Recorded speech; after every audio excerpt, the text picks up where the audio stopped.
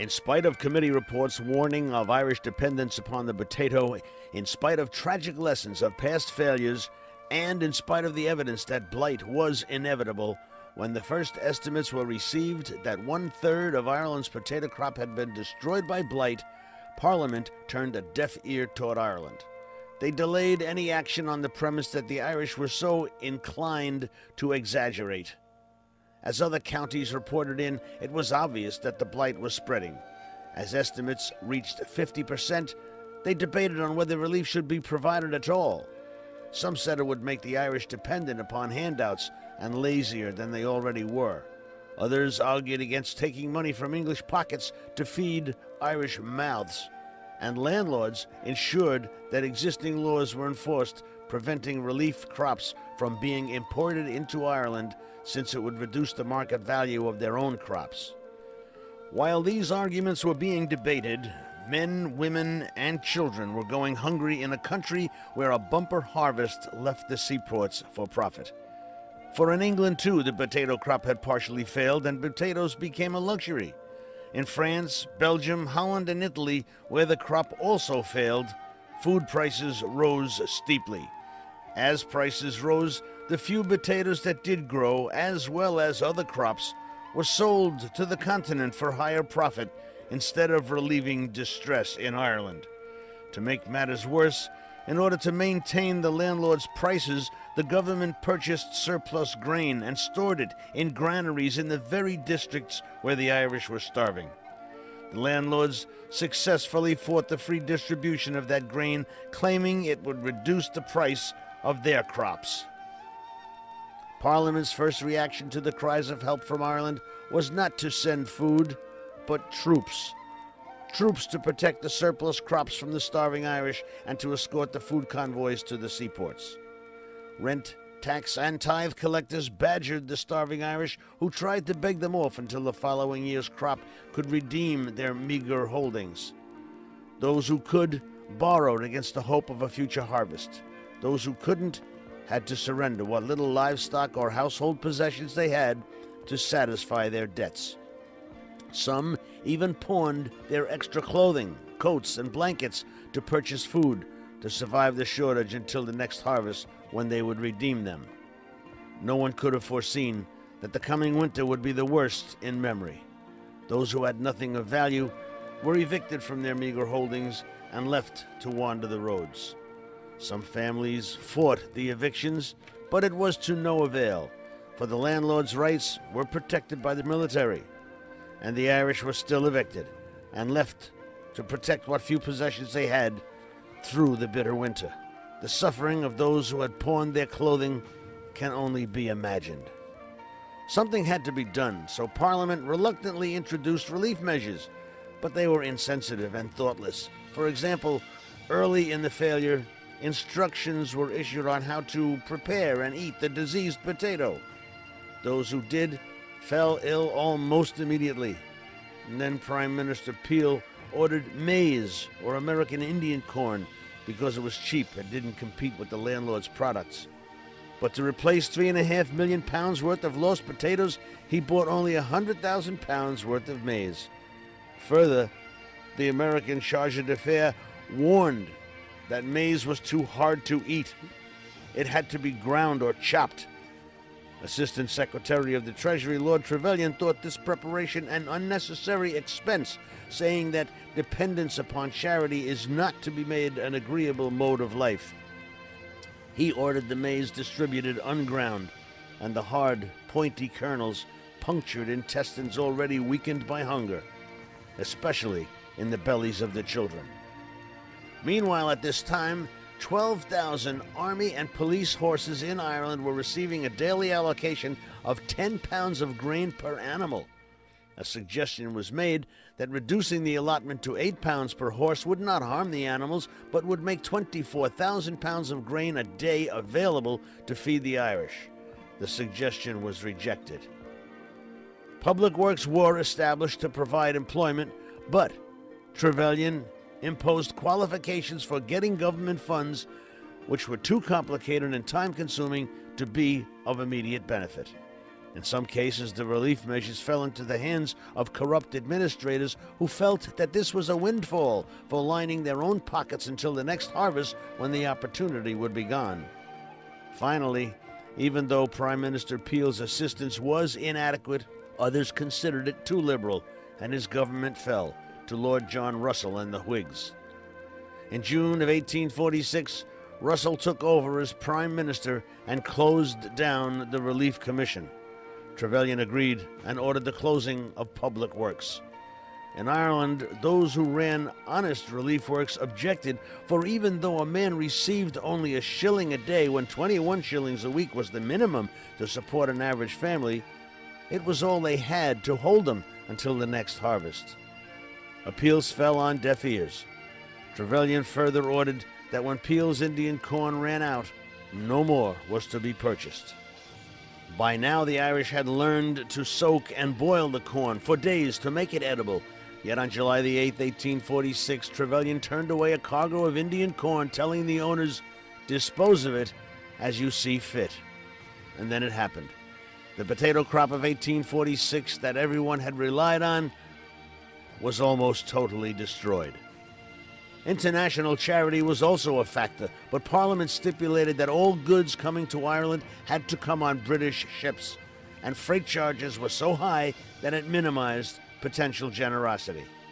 One account had the people of Massachusetts sending a ship of grain that authorities put in storage, claiming that it would upset trade. On the other hand, the Choctaw Nation of Native Americans made a remarkable donation. Having just been forcibly relocated from Alabama to Oklahoma in a tragic journey known as the Trail of Tears, which decimated the tribe in numbers and assets, they were still moved to donate $170 from their seriously depleted resources. It was donated through the Quakers, who were singularly the most effective source of relief. But even the generous Quakers eventually gave up, claiming that they could not prevent a disaster so huge in the face of government apathy. The situation became hopeless as disease began to ravage the once healthy Irish, and they began to die in great numbers. Hospitals, which should have been prepared for the tragedy, were too few, ill-equipped, and understaffed.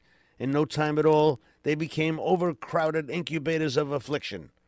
One Dr. Stevens, upon visiting Bantry Hospital, wrote, "Language would fail to give an adequate idea of its state. It was appalling, awful, heart-sickening. I did not think it possible to exist in a civilized and Christian community. Patients lying naked on straw, the living and the dead together.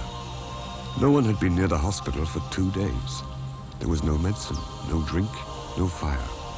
Wretched beings were crying out, 'Water, water,' but there was no one to give it to them." Some of the workhouses were opened, but only for the totally destitute, most of whom were too weak to work. So they, too, lay in disease-infested facilities until they died. Thousands died in these facilities of disease and neglect. Today, some critics still hold Britain responsible. It's probably best defined as genocide by indifference, because they could have helped and didn't. They didn't come in and actually kill the Irish, but they turned their backs on them when they were dying, and they could have helped. There are sins of omission just as there are sins of commission. The dying Irish became victims of human parasites as perfidious promises were made for possessions signed over, shopkeepers provided food on credit at exorbitant prices, and loan sharks were everywhere. These dreaded gombeen men, as they came to be known, soon took their place with the informer in the Irish Dictionary of Scoundrels. Some evangelistic opportunists even saw the chance to convert the Irish by offering free soup or porridge in exchange for a rejection of their Catholic faith. Some of the starving Irish accepted. Some later recanted that acceptance, but most turned away, submitting to their suffering but ensuring their place in the paradise that their faith promised them. Parliament, instead of accepting the responsibility for relief, passed a law making the landlords responsible for their tenants. To rid themselves of that burden, the landlords dispossessed their tenants and turned their land over to sheep and cattle grazing. The starving Irish took to the roads and began to pilfer the landlords' crops and livestock. The furious landlords protested, and to stem the rising unrest, a crime and outrage bill was quickly passed, and thousands more troops were sent to Ireland. Curfews were even enforced in some districts, and those out after dark were subject to arrest, including the dispossessed Irish, who had no place to go. Throughout this time, men were sent to penal facilities, women were sent to the colonies as indentured servants, and children became little more than slaves in the factories and sweatshops spawned by the recent Industrial Revolution. Many also fled on notorious coffin ships amid scandalous conditions, but that's another story. Everything edible above and below ground was devoured, including the seed potato for next year's crop. Parliament was urged to distribute new seed, but they refused on the grounds that it might create a dependence on the part of the Irish. The bitter irony is that there was less blight in 1847, but only slightly less. Consequently, Trevelyan declared the disaster was over and readily closed the book on the subject. But the facts of 1847 tell a different story. True, there was less evidence of blight, but that's because there was less that was planted. Entire towns had been emptied of tenants. Those who had been dispossessed had no land on which to plant. Those who had eaten their seed potato to survive had nothing to plant, while still others had fallen victim to the diseases that attend starvation and were unable to plant. But Parliament's refusal to furnish the seed potatoes was the fatal factor. Though 1847 saw less blight, it saw more distress, as hundreds of thousands of starving people poured into Ireland's towns and cities in search of relief, and epidemics of typhoid fever, cholera, and dysentery broke out, adding to the death toll of the evicted masses starving on the roadside. The result was the largest number of fatalities to date. Revisionists close the book at this point, since they find it impossible to explain the incredible number who perished of hunger and disease in a country in which they claimed that the disaster was over. The Irish remember it, though. They call it Black 47. And the question remains, how could Parliament declare the tragedy over when the situation continued to be reported? Here is RIARC reporter Peter Kelly. The Dublin Freeman's Journal reported in April 1847 of an inquest held here in Bantry, where the jury brought in a general verdict of wilful murder against Lord John Russell, Prime Minister of England, who, they said, as head of the government, had the power to keep people alive and would not do so.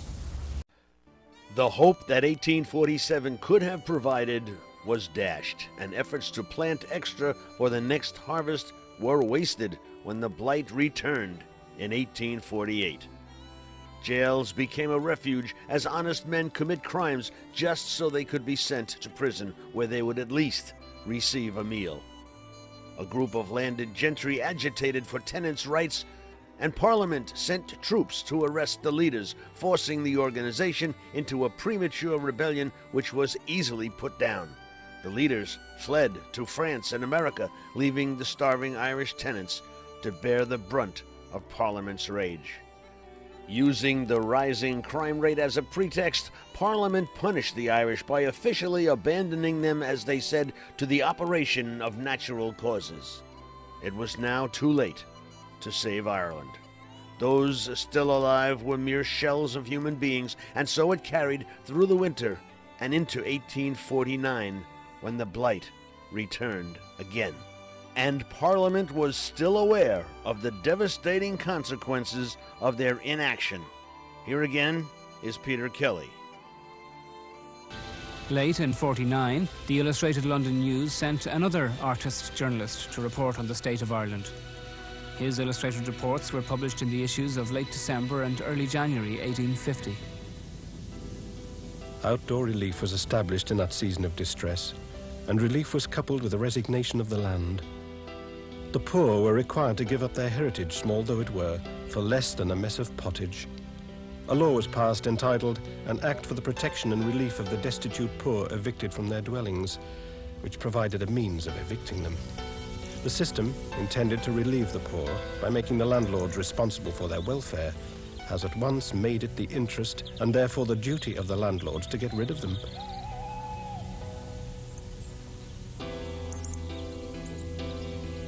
The public records, my own eyes, a piercing wail of woe throughout the land, all testify to the vast extent of the evictions at the present time. The ruin is great and complete. They are prostrate and helpless. The once frolicsome people, the saucy beggars, have disappeared and given place to wan and haggard objects who are so resigned to their doom that they no longer expect relief. One beholds only shrunken frames, scarcely covered with flesh, crawling skeletons who appear to have risen from their graves. At Carryharkin, the levellers have been at work and tumbled down 18 houses. In one of them dwelt John Killian, who stood by me while I made the accompanying sketch of the remains of his dwelling. He told me that he and his fathers before him had owned this now ruined cabin for ages and had paid £4 a year for 4 acres of ground. He owed no rent. Before it was due, the landlord's drivers cut down his crops, carried them off, gave him no account of the proceeds, and then tumbled his house.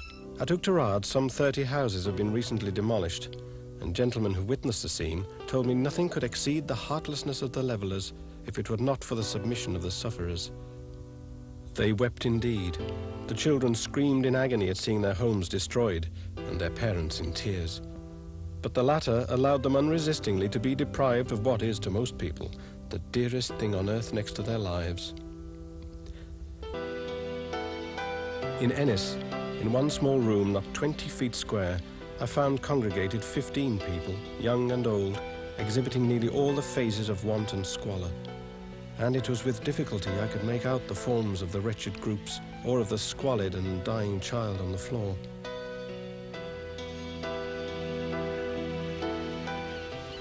The village of Killard forms part of the Union of Kilrush. It had a population of 6,850 souls in 1841. What has become of the 6,850 souls I know not, but not 10 houses remain of the whole village, but a few mouldering walls and piles of offensive thatch turning into manure. Killard is an epitome of half Ireland. There was nothing left to do but bury the dead. This memorial tombstone was recently erected over a mass grave in what was the town of Lisnabinny in County Cork. The inscription in Irish at the top of the stone reads, "What have you done, said the Lord? Listen, the weak voices of your brothers call on me from the ground." That brings us to the question that always arises. How many actually did die? We shall discuss that in our final part.